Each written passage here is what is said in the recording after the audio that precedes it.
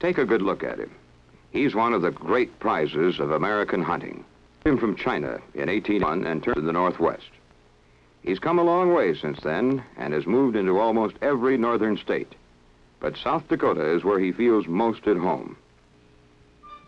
We have what the ringneck pheasant wants, and he's here in quantity. So are the hunters come pheasant season. From all points of the compass, the hunting clan begins to gather on opening day. From Miami to Seattle, from Hawaii to Maine, they come in private planes, airliners, cars, and buses. This autumn pilgrimage is the highlight of the year for many men. They save their vacations for a get out under the big sky, join in the old personal adventure of man, dog, and gun. Some of these hunters come from Dixie, where there are no pheasants, but many come from other pheasant states. And although the hunting may be pretty good at home, it's not the same as here. When millions of hunters think of pheasants, they think of South Dakota. Why does a man leave home and fly 1,000 miles to shoot a wild chicken? Mostly for the hunting, and to try to outsmart one of the trickiest game birds in the world. Partly to see old friends again. And partly to get away from the office and out into the big Dakota fields where he can forget about business and remember what it feels like to walk in the open with a good shotgun in his hands. You can tell that this gentleman is here on business. He has a briefcase. He's here on business, all right, out in the cornfield with a customer named John Q. Ringneck. Most of the pheasant hunters drive here in cars loaded with gun cases, ammunition, hunting coats, boots, and high hope. It's hunting season, and there's a carnival spirit in the air. The welcome mat is out.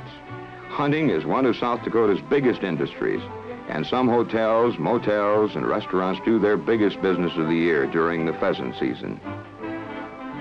It isn't even unusual to find hunting dogs that are hotel guests, although some bellmen never quite get used to the idea.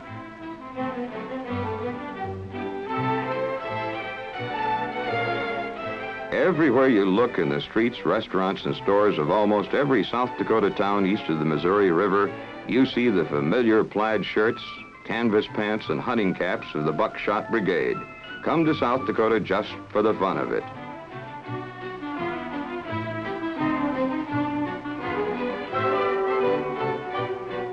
Well, they found willing hosts. If it's fun that the boys want, it's fun they're gonna get.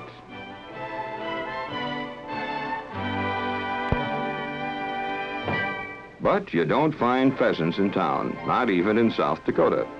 You get out into the country after ringnecks, and your chances of finding them are best if you have already lined up a place to hunt and have a farmer friend expecting you. There's good hunting to be had for the asking, and farmers expect to be asked.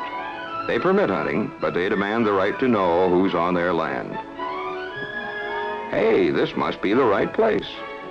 Frank and his two sons have driven a long way for this opening day, and it looks like it'll be worth it. They will be paying guests of the farmer, a board, room, and hunting arrangement that benefits both landowner and sportsman. 3 other hunters are already here, being briefed by their farmer host and getting a bad case of pheasant fever. The opening day of the pheasant season in South Dakota is a red-letter day for hunters and farmers alike. There are states where opening day may not cause much fuss, but not here.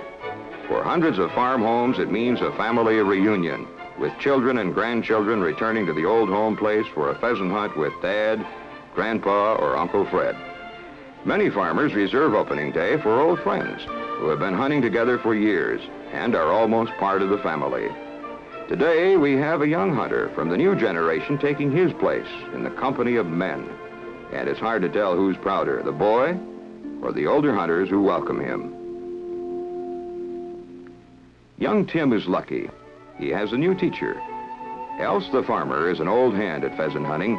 He knows what it takes to put pheasants on the land and what it takes to put them in the game bag. Come here, Tim. I have some homework for you. Look this over tonight and mind what it says about safe gun handling and how our retrievers will be working the pheasants.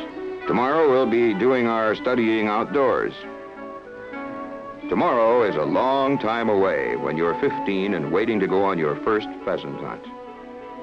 This isn't just another rabbit hunt. This is a real bird hunt, a man's game played by men's rules. What's going to happen? Will we see pheasants? Will I get a chance to shoot? And will I be able to hit one of those roosters? If I could get a bird or two, what would Dad say? Well, Tim, we'll see. You never know what's going to happen out pheasant hunting. That's what keeps us coming back for more. But one thing we're pretty sure of, knowing young hunters, it's going to be a long, long night.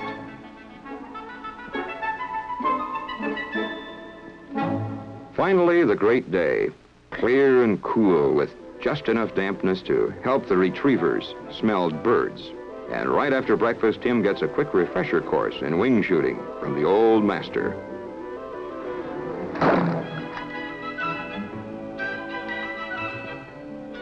Best practice in the world.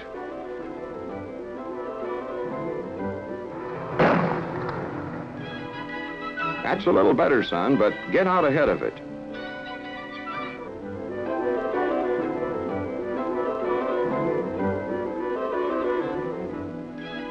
Swing that gun.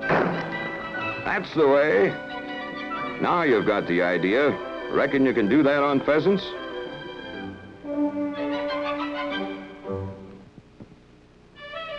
Okay, Tim. Let's turn the clay birds over to these old duffers. A little practice won't hurt them either. There are a couple of things I want to show you about pheasants, and we can't start hunting for a couple of hours yet anyway.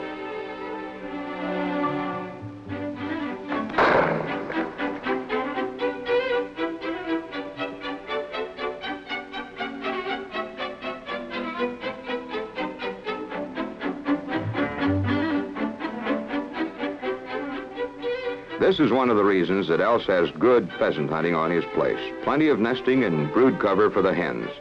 Without good nesting cover, there can be no pheasant hunting, for it's impossible to harvest a crop if seed can't be planted. Else takes pride in such places. To him, a farm means more than farming. It means knowing the land and what lives there, and keeping an eye on wildlife and helping when he can. Last spring, he knew of 8 pheasant nests in this small block of cover. It wasn't just soil bank, it was pheasant bank, and it has paid a lot of interest to Else and his friends. Tim, over here was one of the biggest pheasant nests I've ever seen. It may have been a dump nest where more than one hen laid eggs, and that little hen sure had her work cut out for her. She had 16 eggs in that nest, and a dozen of them hatched. I wouldn't be surprised if those are some of the birds that we'll be hunting today. But nesting cover is only part of it. There's another time of year when snow has drifted over the grass cover and weedy fence rows. The pheasant is a pretty rugged old bird, but he's got to have some place to get in out of the weather. Take this old shelter belt of trees and brush. It looks pretty woolly right now, but it's none too thick come February. Game biologists say that birds will travel miles to find cover like this, and I believe it. I've seen 200 pheasants in these trees in a winter evening. It's one of the only places around here where they can find shelter from storms, and I don't know what they would do without it. Well, that's what pheasants need the most, Tim. There are other things, but if they have good nesting cover and some shelter from winter storms, we'll have birds to hunt. You don't get something for nothing, and you can't raise game without cover. But talk won't put pheasants in Mother's oven, so let's go hunting.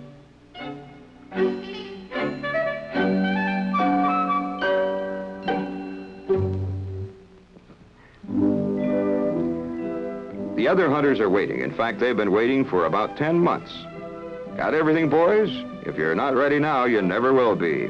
Dogs, lunch, shells, and a hard time for the first guy who misses an easy shot. Have you ever noticed you can always tell experienced shooters by the way they handle guns around cars and trucks? These are safe hunters, and good ones, with guns unloaded and actions opened. They'll load the guns when they're ready to begin hunting, not before.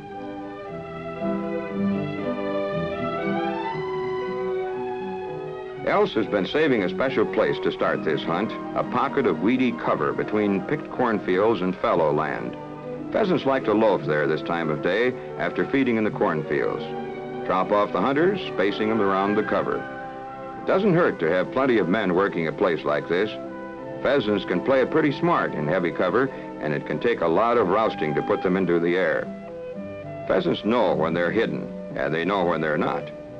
If they can be seen, they often run for it. But if they're hidden, they like to lie tight. That's one of the reasons for hunting this kind of pheasant country with good retrievers. A retriever can bust through heavy cover like a small truck.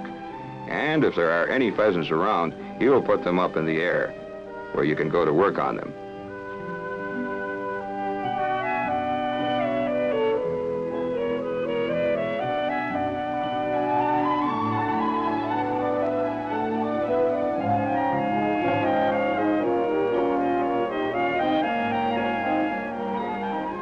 Okay, let's move into the cover, but take it easy.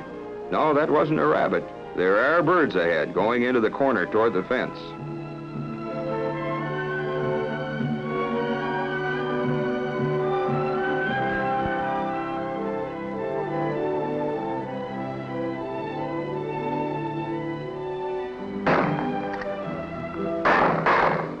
There it is. First action of the day. Good shooting. Steady. There may be more where these came from. No need to crowd those birds now. Another rooster. Nice shot.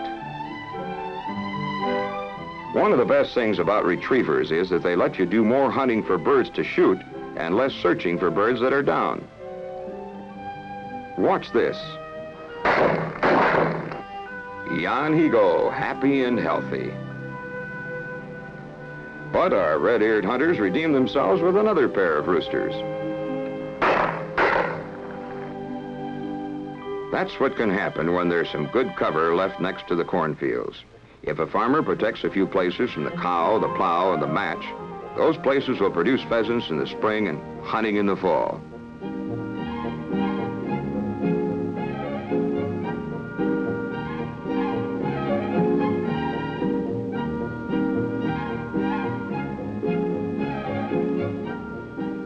Everybody works in this outfit. That's it. Spread those birds out on the bed of the truck where they can cool. The quicker that pheasants are cool, the better. Once again, that mark of experience, unloading the gun until it's ready to use again. Now that there are some birds in the hand instead of in the bush, how about some lunch? Frank never gets very far from that chow.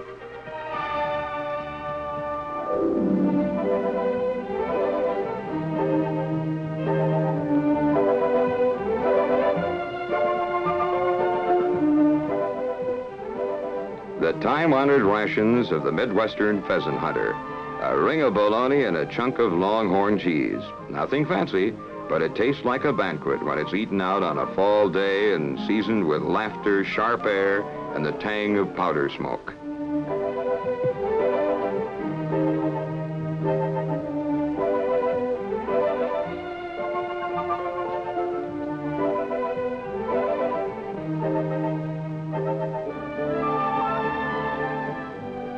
It's hard to tell who's most interested in all this, some of the dogs or some of the people.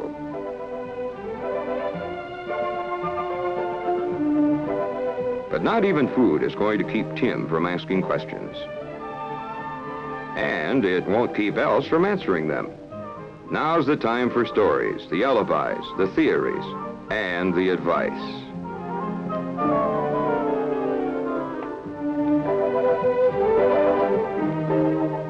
This is when the young hunters learn things that they'll never find in books. The old hunting stories told by the men who lived them, passing on traditions that they themselves learned many years ago in places much like this. Are there any lip readers in the house? There aren't? Good. Frank breaks up on that one. When real hunters talk about pheasants and pheasant hunting, you can feel some of their deep respect for this great game bird and the country he lives in. He's a big bird in a big land, and he lives up to his reputation. He's the #1 game bird of the northern prairies, a combination of ruggedness, beauty, shrewdness, and good eating. Old Yeller knows all that, and he's heard these stories before. Come on, either feed me or take me hunting, but let's don't just sit. It's getting on into the afternoon now, and Els thinks it might be smart to hunt a cornfield. Early in the season, pheasants are likely to be almost anywhere at any time of day. They're pretty well spread around in the cover. But at this time of day, they're likely to begin moving into big, weedy cornfields, especially if those fields have grassy waterways and fence rows and shelter belts of trees. There are different ways of hunting in corn, but the best is the method of drivers and blockers. The blockers walk down the corn rows in an evenly spaced line, moving pheasants out ahead of them. Some birds will flush and others will run. The blockers wait quietly at the end of the field. The pheasants are caught between hammer and anvil. Running ahead of the drivers, the birds are forced to flush at the end of the field by the blockers. Els likes to let the drivers out first. This is a good idea because pheasants seem to quickly sense that there are men in the field. It doesn't make much difference if the birds know the drivers are there, but the presence of blockers should be a military secret.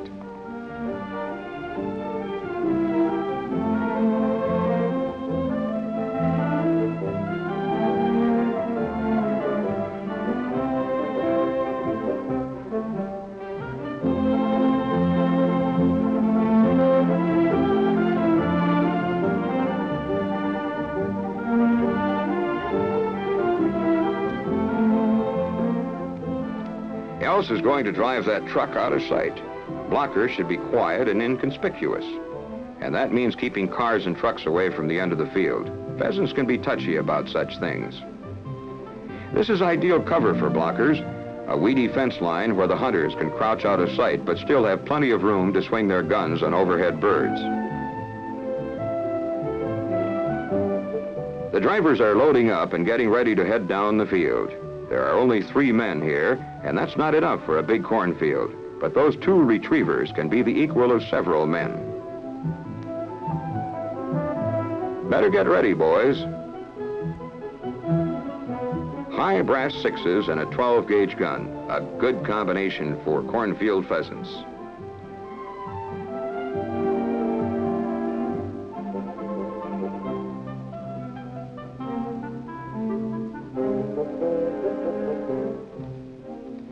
The blockers are stationed and waiting with their gun ranges overlapping. And here come the drivers.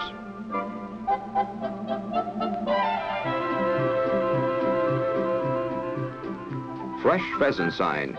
There are birds around here somewhere.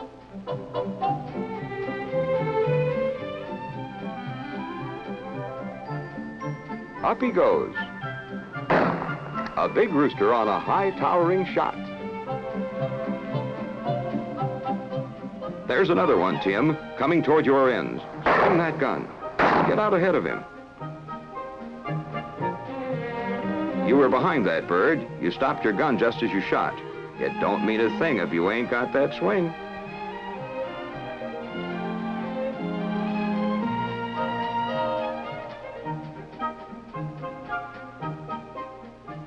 Hen. There's a rooster. Take him. It doesn't pay to hurry when you're driving pheasants. Take it slow. Even with dogs, the hunters were spread quite thin during their drive, and some birds may have run back around the line or through the line without being seen. Many hunters like to have no more than 4 corn rows between men. You want to cover as much field as possible, but be close enough together so that you won't miss any birds. If drivers zigzag down a field, they can be fairly far apart, maybe as much as 100 feet. But if they walk straight down the corn rows, as most hunters do, they shouldn't be much more than 30 feet apart. Keep those dogs busy. It's work that they like. There's nothing prouder than a good retriever carrying a bird for the boss.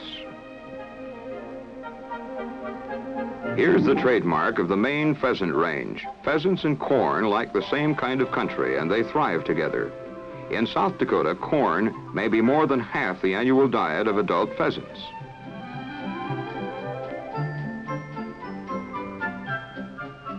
You did pretty well today, old dog. You managed to keep out of the cockleburs, but get into the pheasants. I reckon I'll keep you. We might even try for a few more birds tomorrow. Next day, the hunters try something a little different. A broad stretch of marsh grass on the edge of a prairie lake.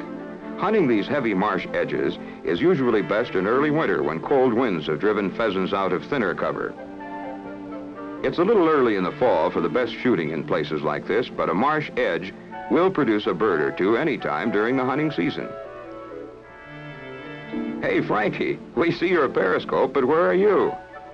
This isn't easy hunting, but whoever said that pheasant hunting was easy? The hunters who bag the most birds year after year are the guys willing to get into heavy cover and root out their pheasants. You have to hunt ringnecks where they are, not where you want them to be. South Dakota has more pheasants than any other state. But even here, in the pheasant hunter's promised land, you have to earn your birds. Hen bird, let her go! Marsh cover is worth a lot to pheasants. When prairie lakes like this are drained, more than just waterfowl suffer. Pheasants, rabbits, Hungarian partridge, and even deer are left without winter homes.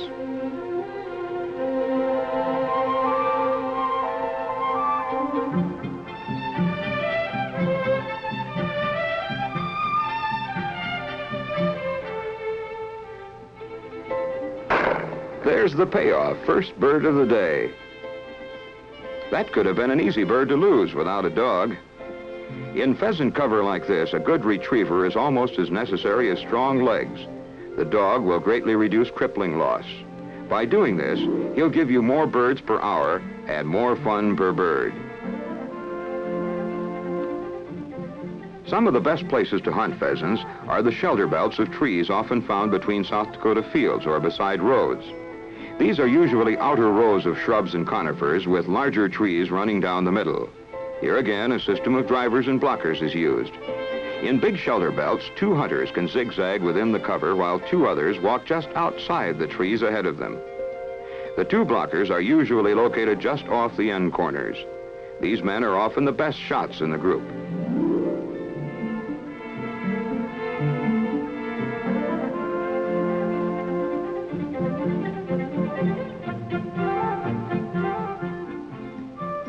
Be ready for anything in a place like this.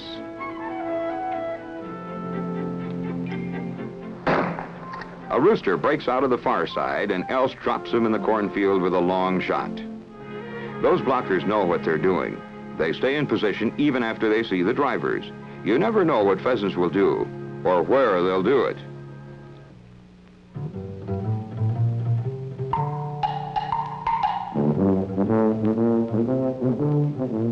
He fell right here. See, was he dead? Sure he was dead. Looked like it anyway. Get those dogs over here. Dead, dead, dead bird. Hunt him up.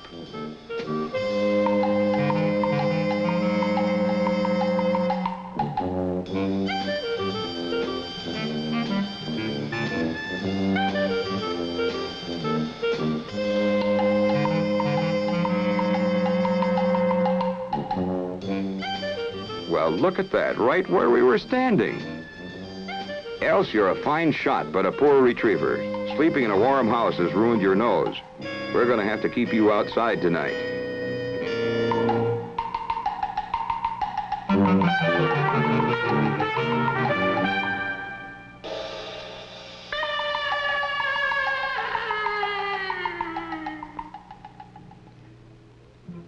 Across the road is a bigger shelter belt, and it may have more birds. We'll soon find out. The drivers are on their way, and 2 of the best shots are in position as blockers. Watch this. 1, 2, 3 for 3. A fine piece of shotgunning. There's good cover at the end of this shelter belt, so there'll probably be some action there. Whenever you can, drive pheasants toward cover. It will usually stop running birds and hold them until you get there. Just like that. Beautiful bird cover. There has to be something in here.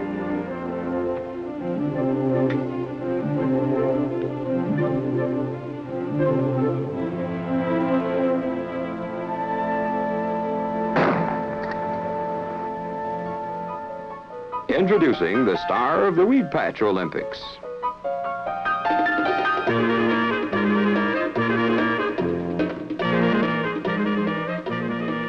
That's one way to do it if you're young, hale, and hearty. But the dogs could have done it easier and better. Tim's ready for action, and here it comes.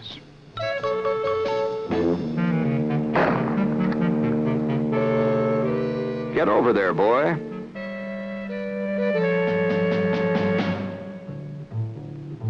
Now you see him, now you don't. Well, Tim, you're not going home empty-handed, but those feathers make mighty thin soup. Our hunters have hit the jackpot in this fine grass and weed cover. Elf scores with a clean shot. A good pheasant hunter is usually a cool shooter who takes his time on close birds, especially if he's shooting a tightly choked gun. Watch this.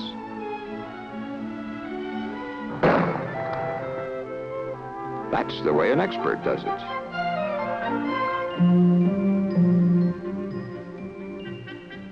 In another corner of the field, Tim comes into his own and shows his dad some fancy shooting. Son, that was terrific. As fine a double as I've ever seen. Now it's all over but the remembering and the storytelling. From here on, it's up to the oven and a good cook. But even as the goodbyes are being said, new plans are being made. There'll be another October. There'll be boys wanting to shoot and men wanting to teach them. And if the men are wise and the land is kind, with some sheltered places in winter and some nesting places in spring, there'll be pheasants to hunt.